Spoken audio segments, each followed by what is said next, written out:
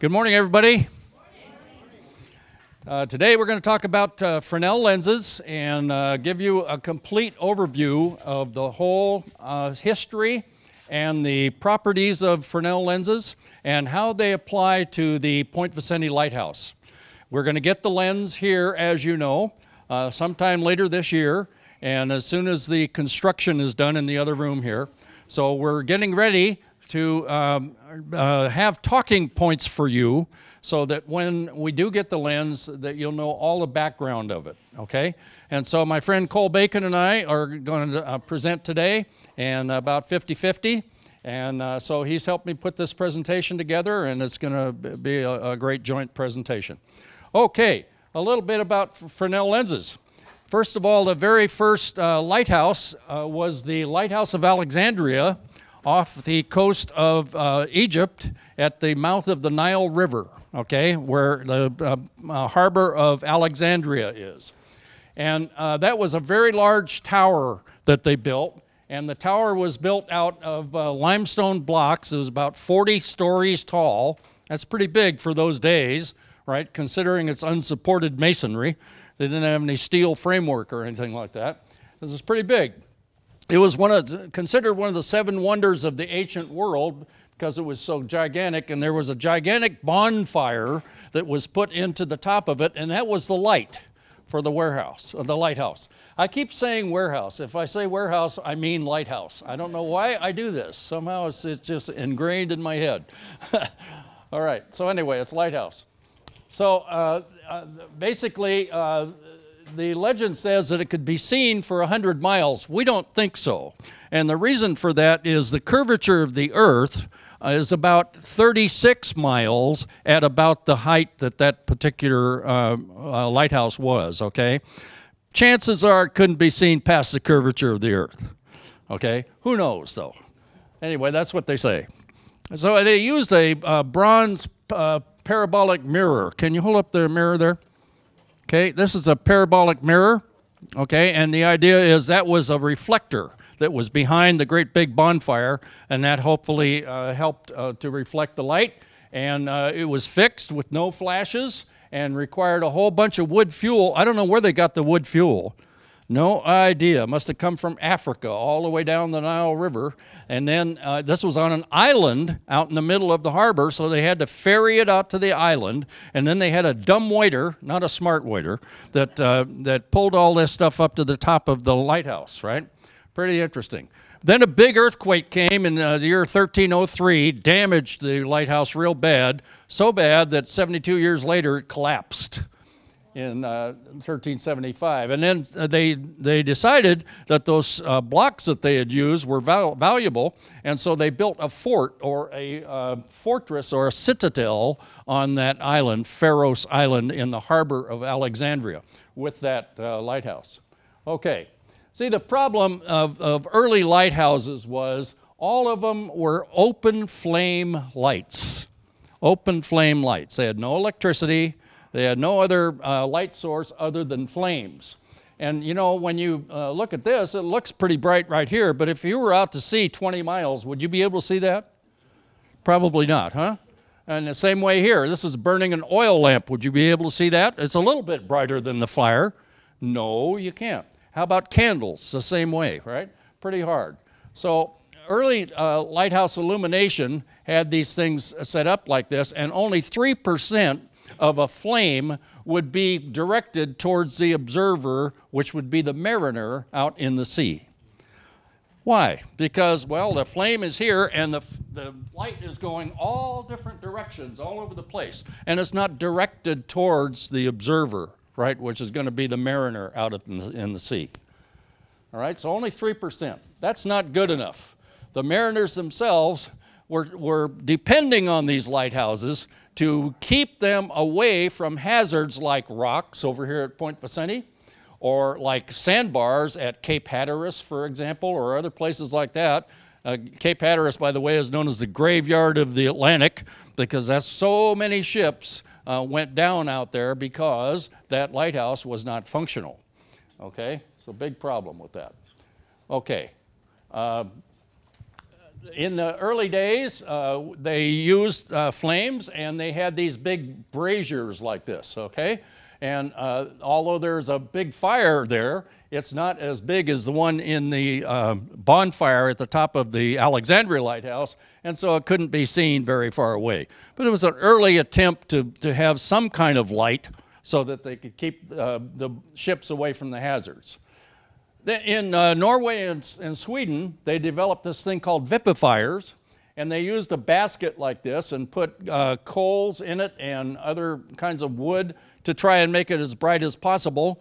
It didn't always work that well, and many ships went down, even in the little fjords in Norway and all those other things, because these things weren't bright enough. Okay? Kel's going to talk to you about the rest of them here. There we go. The reason we have two microphones is one is for you and one is for the video. Hello, everyone. I'm Cole. So in the 1540s, they started to use candle arrays and chandeliers as opposed to the open flame sources. And later in the 1760s, they used oil as opposed to candles and open flames, and they burned whale oil and sometimes vegetable oil. And then in the 1760s as well, they also developed something called the spider oil pan, which had 10 wicks. They were all coated in oil, and it was much brighter than anything they had previously used. And that also burned whale oil. And then in 1782, we get the Aragon fountain oil lamp. This is much more sophisticated in construction, as you can see. You can see the ring at the top. That was used to draw air in from the outside and inside to the wick so that the flame would be brighter. And also, they used capillary action to draw the oil in from here and completely coat the wick. They wanted to coat the wick with oil so that they weren't burning the actual wick, because that would have led to using a lot more wick, and they didn't want to do that. So then in 1811, the Stephenson's fountain oil lamp was invented, and what was very special about this is that it included parabolic reflectors. These, like Paul said earlier, only 3% of light is usually directed towards the mariner, and what these did, it would capture light from behind the light source that would have gone wasted, and it directs it out to sea, which was pretty revolutionary at the time. And then in 1823, we have the Fresnel ergo concentric wick. What this was, it was an arrangement of 5 wicks in concentric circles, and that really made it much more bright. And then we also have this development here, which included a pump for bringing the oil to the wick more efficiently. And in 1844, we have the Winslow Lewis lamp right here. And what this did, it used gravity. It had this reservoir right here of oil, and it used gravity to draw it down and up into the wick. So what we're really trying to do here is keep the wick covered in oil. And then in 1888, someone named Joseph Funk, who was the foreman at the New York State Lighthouse Board maintenance shop, he used his knowledge to create his own lamp, as you can see here. And what was special about this lamp was that it had this construction with a flame spreader here. So with the same type of lamp, it was able to spread out the flames and make a brighter light. And all of these lights that I'm telling you about are more bright than the one previous. And all right, now we're getting even more sophisticated. In 1837, we have the Wilkins pneumatic oil lamp, which you can see here. It used an air chamber and an oil reservoir to, the air chamber was used to push up against the oil reservoir and into the wick, which would then be lit on fire. And similarly, in 1840, we have Thelorier's hydrostatic oil lamp, which instead of using an air chamber, had a chamber filled with solution of sulfate of zinc. And what that did was similar to the air chamber. It pushed down on the oil, in turn drawing it up into the lamp. And again, in 1853, we have Mead's hydraulic oil lamp, which used a pump at the bottom to pump the oil into the lamp at the top, and that, again, made it much more efficient to use. All right, and then in 1869, Joseph Funk, who previously had a lamp I talked about, he improved it. No relation, unfortunately. Yeah. So he improved his lamp by incorporating hydraulics. As you can see, there is this lever here that you would pump the oil with. And then in 1868, this is a very exciting lamp. You can see it has 108 jets burning gas. And you can imagine that was extremely bright, extremely hot. In fact, when they first put that in a lens, the glass started to crack. So they had to make a special lens just for this lamp. All right, and then in 1870, we have kerosene becoming more available. So we start to incorporate that as a fuel source in Doty's kerosene lamp. And in the year 1900, we start using air pressure to aid in delivering the kerosene to the flame. And also in 1876, Joseph Funk further develops his lamp to incorporate kerosene as well. And now 1896, we've started to use acetylene gas. And what this did, it used acetylene gas and it produced bright flashes of acetylene gas. It produced a bright flash of flame and then stopped, and then a flash and then a stop. And that is what was why there's this flasher mechanism here. And the regulator controlled that mechanism. And then in 1907, we have the sun valve that was invented. What that did, it was able to detect when it's light out and when you didn't need to use this lamp because it was light out, and it was able to shut off the flow of acetylene gas to the lamp. And that actually won the Nobel Prize of Physics in that year. In 1898, I'm sure we've all seen something similar to that construction. We have the incandescent oil vapor lamp, and what that did was it atomized its oil and was able to burn it off in a brighter fashion. Right. Thank you. Did they use electricity to pump at all, or was it? Yeah, if I could ask you to keep the questions until the end of the presentation, I'd appreciate it because of the video. Okay, and we will have a Q&A session at the end, okay? Thank you. All right. Then we get into the age of electricity, hopefully. And the big problem was that electricity was really not available until 1857. No light bulbs and no electric arc lights yet, right? And required a big steam or internal combustion engine of some kind to turn the generator or magneto generator, whichever one it was. All right, in those days they had these ancient magneto-electric generators, which were the very first ones that came around. And the dynamo generator that we use today, not the alternator, but the generator, was invented in 1866 by George Siemens. And it was the first reliable and constant power source, but it still required an engine of some kind, like a steam engine or an internal combustion engine to turn the generator of some kind. Okay, that dramatically increased the cost of operation and maintenance of a lighthouse if you were to do that. And it made it impractical for lighthouses that were out on rocks in the middle of the ocean somewhere, right? So like Bell's Rock right off the coast of Wales, for example, in Britain, and St. George's Light off the coast of Crescent City in California. All those were offshore, right? And Anacapa Island right offshore from us. But it would have made it very difficult to have that kind of installation. So electrically lit lighthouses were pretty slow to be adopted because of this. And even though the light that was produced by electricity was far better than any flame-based light, it was very difficult for them to justify the cost. See, you'd have to have a great big steam engine like this with a belt-driven thing and running your great big giant generator of some kind, one of these. Right here, see how big they are? They're huge in those days.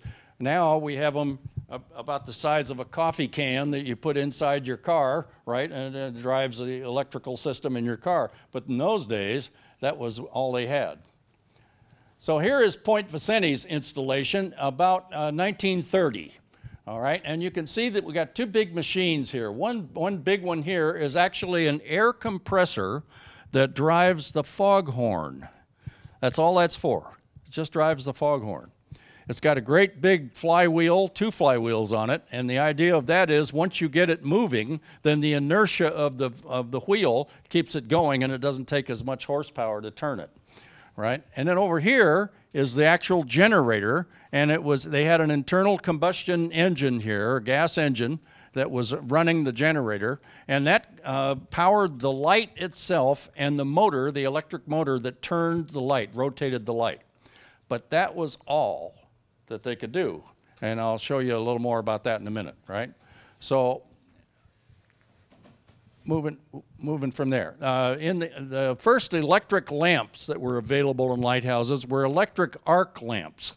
Consider that what we've got is 2 great big pieces of carbon like this that are electrically charged, negative and positive, and when they come together, they create a huge spark of some kind, and that was good for a while, but the problem is that sooner or later burns the tips off of those things, and when the gap gets to be wider than it needs to be, the connection is not made anymore and there's no more light. And so they developed these very elaborate systems to actually keep the points together. So constantly it was adjusting the points and moving them closer together with these clockwork systems that they had here. Okay? Finally, Thomas Edison developed, after 10,000 tries and failures, developed the modern electric lamp and with tungsten filaments, tungsten carbide filaments. Eventually, they developed a 1,000 watt version like this, okay, and there were even higher wattages later on, but that wasn't available until about 1904. And that was the first one available. Then back in 1952, we finally got halogen lights, which are far more reliable and last a lot longer. Their service life is a lot longer. And that's what we're using today is halogen lights, okay? But it was a long time before we got that. All right, this is Point Vicenti's illumination. In 1952 to today, they're using the halogen lamp. And we have a video a little later. We can actually show you the lamp itself lit inside the lens. And so we'll go to that in a little while. This is a 2-bulb automatic lamp changer. And these are 1,000 watt bulbs. And when one goes out, the other one automatically comes on.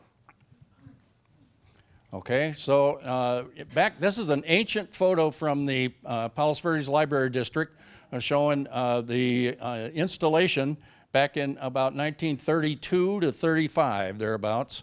And what happened was the generator could power the tower and the movement of the light, the rotation of the light and the light itself, but there wasn't enough leftover electricity to power these buildings, and so they all had to be lit with kerosene lamps. Can you imagine that? Until 1935, finally, Edison Company came around the peninsula from San Pedro and hooked them up with electricity, and then they were able to build that. And not only did they build that, but they also built a radio station here. In those days, radio was a very important method of navigation for ships, right? Today, we have radar and many other kinds of technologies that have completely supplanted the radio. So all the radio gear is still in storage over in Terminal Island at the Coast Guard facility over there. All right. All right. Let's let Cole go through here and talk a little bit more about this. All right. So now we've talked about the light sources themselves. Now we have a problem. How do you take that? It's a relatively low power flame light. How do you take that? How do you make it so it's bright enough so you can see it from the ocean? And how do you project it far enough away from the hazard you're trying to get sailors to avoid? How do you do that? Well, first we have some terms that we'd like you to get comfortable with. Reflection, that we all know what that is. It's the change in direction of light at a particular surface, so just bouncing off a mirror or something like that. What's important about that is that the light loses half of its intensity with each time it's reflected, so keep that in mind. Refraction, that is how light appears to bend in some circumstances, which is caused by it changing speed in order to get from a point A to a point B most efficiently. So if you think about like a lake and you're looking at a fish, and the fish seems to be right at the surface, even though it's a few feet below. That's actually due to the fact that the light traveling from the fish to the surface appears to go more vertical at first, and then when it's at the surface, it goes to your eye. So that's the curve right there. That's what refraction is. Next, we have collimated light. This is very important for what we're talking about today. Collimated light is what lenses try to do. It is light whose rays are parallel and directed in one direction. So you can see here, we have a lens here that gathers light that would have gone in all different directions, and it collimates it so that it's all parallel in the same direction. Diffraction is another important term in light theory. It's how light appears to spread out from a slit in a wall. So say you have a wall here, there's a slit right here, and your light source is coming and pointing at it like this. And instead of just going and continuing in a straight line right there, the light actually spreads out, and that is diffraction. We'll get into that a little bit more later. Interference is another important term. It's when you have multiple light waves interacting, and when the peaks and troughs of those waves coincide, that emphasizes their brightness, and if those peaks and troughs are not aligned and just separated, they can actually cancel out their strength and make the light appear less bright. Polarization is also important. So light, as we know, travels in one direction, but along that direction you have these waves. And the waves are not all oriented in the same direction. They're all around that one line that goes forward, like you can see here. But polarizing that light is refining it so that while it still goes in the same one direction, all of the waves are oriented in the same plane. So way back in 1690, there was a Dutch physicist named Christian Huygens who proposed first in his treatise on light that light would travel in waves. And he was able to mathematically prove some aspects of this. He first described it as a radiating wave front and that they would travel in longitudinal waves, which is almost correct. And then Isaac Newton comes along in 1704 and he says that doesn't make sense. Why would light travel in waves? I'm going to disprove that. And he came up with the corpuscular theory of light, which stipulates that all luminous objects, the sun, a flashlight, anything, it emits tiny little spheres called corpuscles. And these corpuscles travel out from the luminous object in straight lines in all directions, not waves. And he said that the different sizes of these corpuscles correspond to color, and that they are elastic, which could explain reflection, which means that if it hits something, it will bounce off. And so he was able to explain reflection with this theory. However, he was unable to explain diffraction, polarization, and interference. So eventually, his theory was dismissed. But it was accepted, and it was the main theory of light for quite some time. All right, so here we have Augustin Jean Fresnel. He is a French physicist, and the reason we're all here today, he was a professor, and he was a brilliant optical engineer.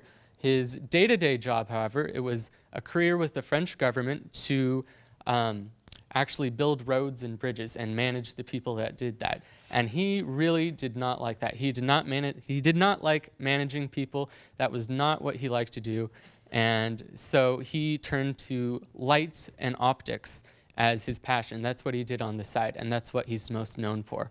He helped discover polarization and diffraction. He helped explain how that is possible. And what we're all here today for is his Fresnel lens. He created that, and what it did was it was able to collimate light, or make it all parallel, and he was able to do that over very long distances very efficiently. Unfortunately, though, he suffered from tuberculosis and died at the young age of 39. A little bit more about his early life. He was born in Normandy in the north of France at the time of the French Revolution. And he and his brothers all went to technical schools focused on math and science and engineering. And this is what led him into that career he really didn't like with the core of bridges and roads. And so he was never really happy with that, but he was passionate about the study of light. So on his own, separate from Huygens, he had never heard of the guy when he first proposed that light travels in waves. He thought of it more of as a solution, an explanation to diffraction. And he proposed that light traveled in transverse waves because there are two forces acting on it. You have the electric force and the magnetic force, which both pull the light in two different directions, which causes it to go in a wave. He also helped explain how we perceive colors, which is because of the different wavelengths.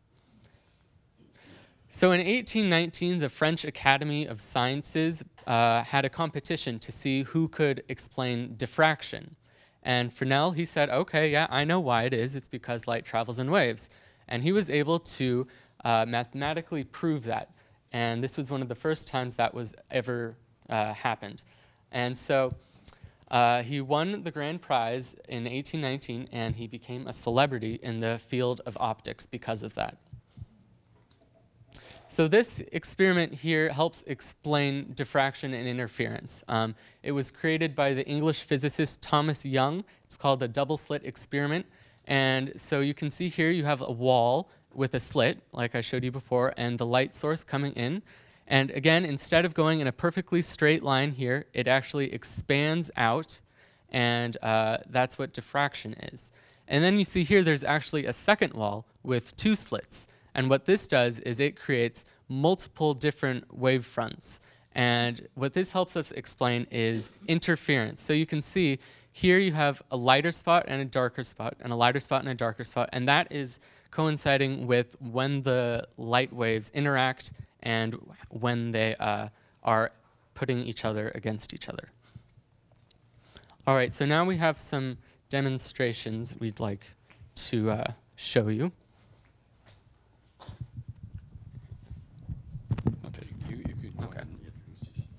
All right, so the first one we have, this is a single candle in a glass chimney to illustrate some of the earlier technology that would have been used in lighthouses.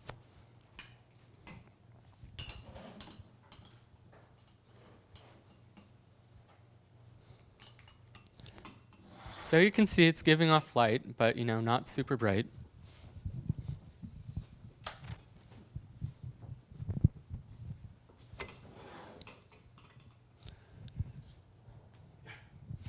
If you were out at sea, could you see this?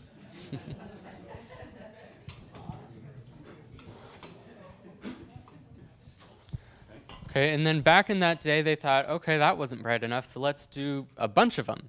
And so this next demonstration is just 4 candles in a glass chimney. And you can see it's definitely brighter, but still, would you see that out at sea? Probably not.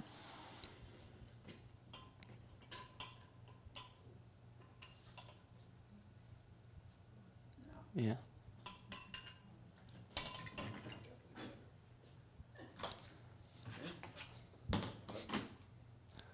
And so they realized that wasn't bright enough and that they had to do something about it. So what they did was they set up these parabolic reflectors that would capture some of the light that would have been unused and try to reflect it back to where they're trying to shoot the light. And that helped a lot, it did, but still it wasn't super great.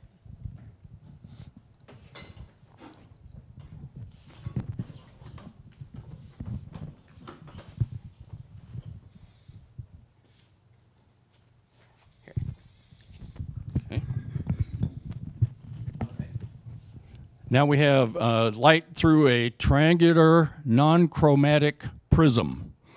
It's non-chromatic, meaning it doesn't break it into separate colors. Okay, so this is just black and white. So when you put it up here like this and you rotate the prism in a certain way, what does it do? It bends the light.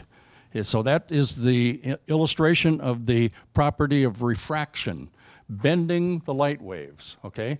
Very important for the Fresnel lens because it actually grabs light waves which would normally be lost inside of a lantern tower, and it focuses them and collimates them forward towards the observer, who is the mariner out at sea. All right? And then we have the one-slit cardboard thing, okay? So this is more of an interpretation of that experiment I just showed you. Go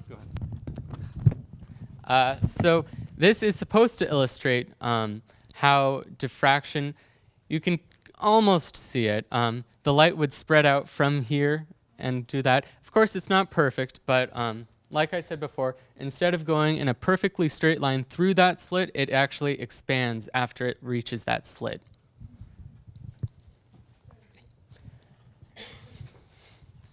And then also, like I showed you on the previous slide, when you have these two slits in the cardboard like this, that is supposed to illustrate interference and how there's brighter spots and darker spots. But of course, our homemade little experiment here isn't perfect for that. But that is what the experiment essentially is.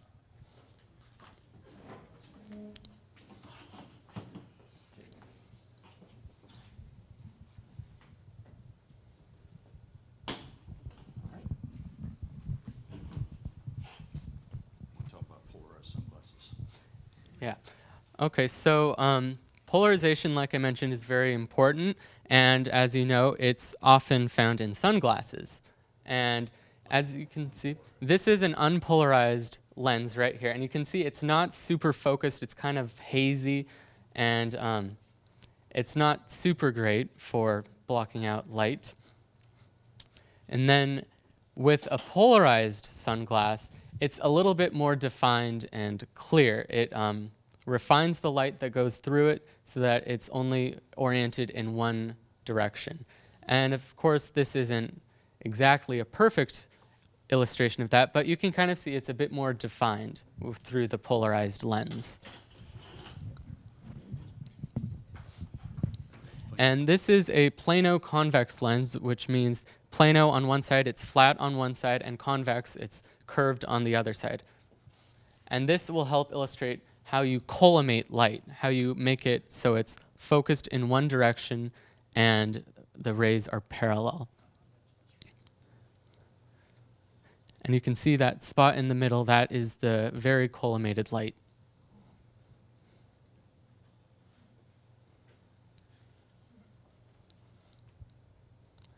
So this is what a lot of lighthouse lenses are trying to do. They collimate the light.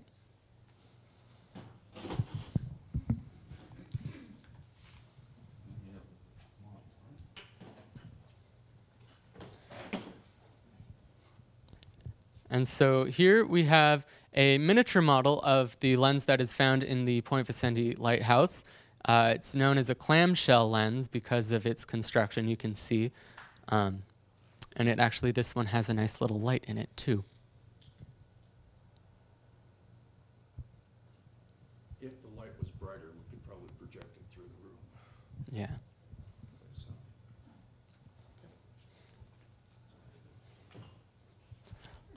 All right, so I've got one more term for you, candle power. What is candle power? Essentially, it's just how bright something is. It's measured in candelas, and what is a candela? It's the international unit of luminous intensity in a given direction of a source that emits monochromatic radiation of a frequency of blah, blah, blah, blah, blah. You don't need to know that, just remember that candle power is how bright something is.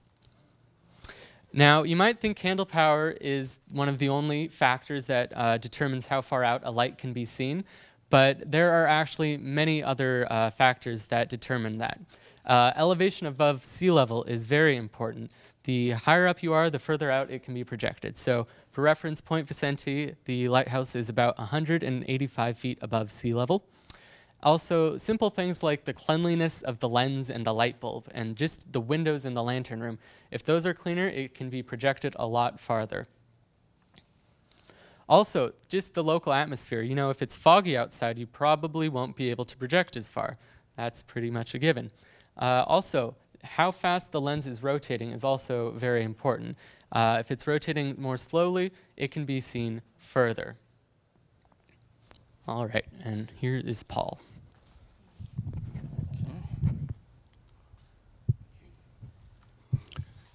Okay, so we use parabolic reflectors originally like this, Okay, and again, that was used on as far back as the Lighthouse of Alexandria, but also they refined them later and developed a parabolic shape, which did collimate the light to a certain extent, and it brought it up to 39% of the light that was generated was available to be seen by the mariner, which isn't bad, but is not good enough for the mariners because it didn't keep them off the rocks or off the sandbars. Okay, about 50% of the light is lost when the light changes direction. So that's a big problem with reflectors. So in order to mitigate that, they did big arrays of reflectors like this. And they used either oil lamps or candles, and they had 15 or 20 different reflectors, and those were supposedly brighter, but not really. You know, it was a very dull light that was just happened to be big. And you couldn't see it more than 4 or 5 miles offshore. Okay? So the idea was to have a convex lens like this so that you could collimate the light. And we showed you an example of the convex lens. Okay, but in order to build one of those for a lighthouse to collimate the light, the thing would have to be about 5 feet tall and about 4 feet thick and weigh something like, 2,000 pounds. And not only that, it'd have to be completely free of any bubbles or any waves or anything. It'd have to be optically pure. And so to grind a lens like that with the technology of the day that they had was impossible. And they realized they couldn't do that. Fresnel in 1820 decided that this was not an option. So he came up with this option. The idea was to take away the material that wasn't used, wasn't needed to actually do the magnification and collimation, and he developed a Fresnel lens like this. Okay? This is the same exact properties as this one, except in a much smaller package, much lighter weight, and easier to make a lens out of. So here's how it works. You have a light source, and we have these different lenses in here that are built in different prisms, and the prisms capture the light from this light source. So instead of being random, going all different directions, it captures that so that it's pointing it in one particular direction, right out to the sea. All right. So the kinds of prisms that they used were dioptric prisms. That's the kind of thing based on refraction of light. Remember, that's bending the light waves, as we looked at before, right, through the prism. And that focuses the light through the lens and not reflecting it off of a mirror of any kind. And that utilizes more of the light and points it in the right direction. Then they had catadioptric prisms, and that's the combined use of reflection and refraction, and captures light that would otherwise be lost. And then in the center is the bullseye, or the focusing lens, and that's the one that actually, when you see a flash of the lighthouse, that's what you're seeing. You're seeing the bullseye lens. So it looks this way. The bullseye is in the center. You have dioptric prisms on both sides, and finally you have catadioptric prisms that are capturing the rest of the light. See, so this is a tremendous advancement over other systems of the day. So what's a lens look like, a Fresnel lens? Well, it's either barrel-shaped or clamshell-shaped, and it encircles the light source.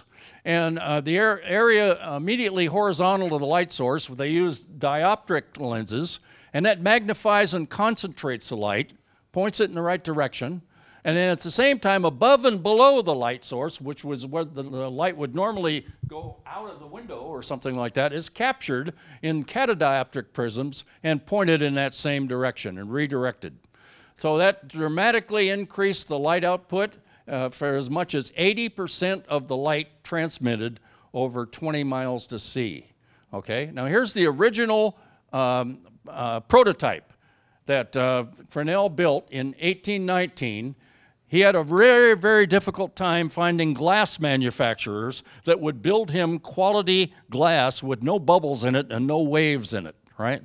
Very difficult in the technology of the day. He finally found a local glass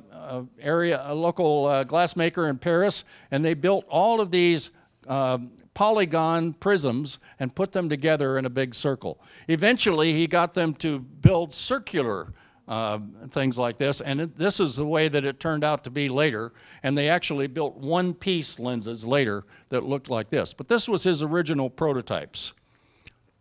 So you end up with a bullseye portion of the lens which focuses the beam intensely and really causes it to go way out to sea. All right, so 80% of the light goes towards the observer in a Fresnel lens. Remember, 3% of the light only if there's no lens, right? 39% if you have some kind of a reflector behind it, and 80% if you have a Fresnel lens. What a difference. What a difference.